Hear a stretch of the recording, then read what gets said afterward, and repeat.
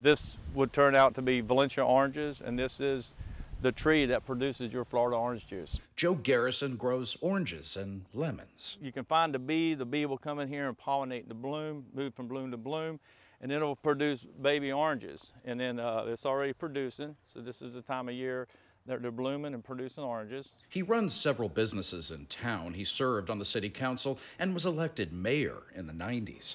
He isn't a fan of calling his hometown a city. There's no infrastructure. The population don't support it. The people don't support it.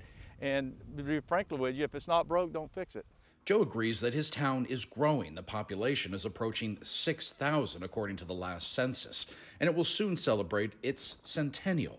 As part of that milestone, town leaders thought it was time to ask voters if they want to officially change Dundee to a city. I'm pins and needles. I'm excited to see what the outcome's going to be. Tandra Davis is the town manager, or possibly the new city manager. She says some community members approached her with the idea of becoming a city, and she was intrigued. While she admits that others aren't thrilled with the idea, she points out this was only a name change. There's no tangible impact going from town to city.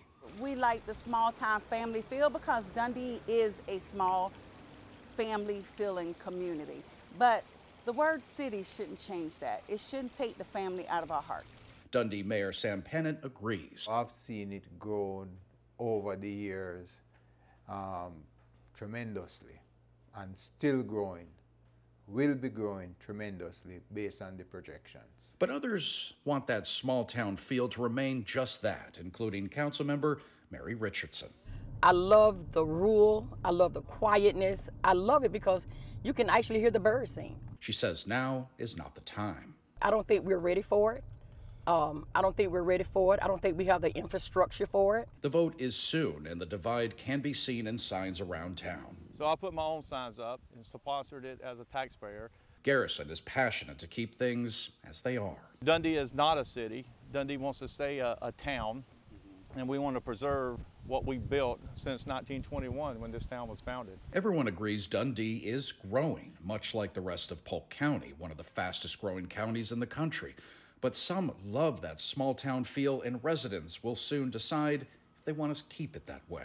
In Dundee, Jeff Van Sant, Spectrum News.